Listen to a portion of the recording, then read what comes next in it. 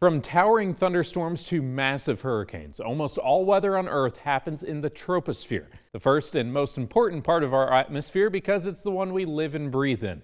While meteorologists mostly care about this bottom portion of the atmosphere, there's more layers to explore. Let's hop in and explore the rest up there.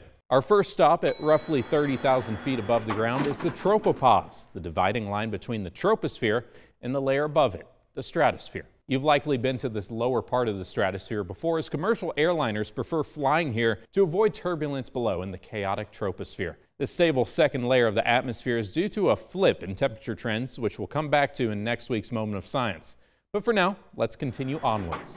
As we rise higher and higher, the air gets thinner and thinner. Thankfully, this trip is just a thought experiment, as we'd likely be struggling to breathe now, as 99% of Earth's air is in the lowest 19 miles of atmosphere.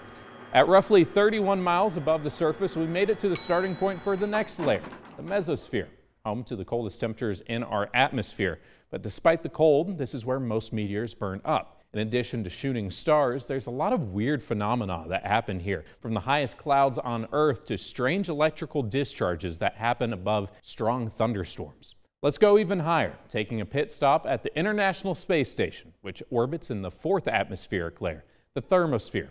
It can be quite colorful up here with the aurora occurring in this section, but at this point there aren't enough molecules to transfer heat or even sound. It is truly where outer space begins. Surprisingly, our atmosphere extends beyond this. The exosphere. There's no weather, no air, just some gas molecules scattered few and far in between in this fifth and final layer that gradually fades into deep space. In this real image of our layered atmosphere taken from the International Space Station, we would be here. Darkness of space, which gradually fades into the thermosphere, then the mesosphere in light blue, the stratosphere in pink, and finally highlighted in a vibrant orange, the troposphere, where our journey began.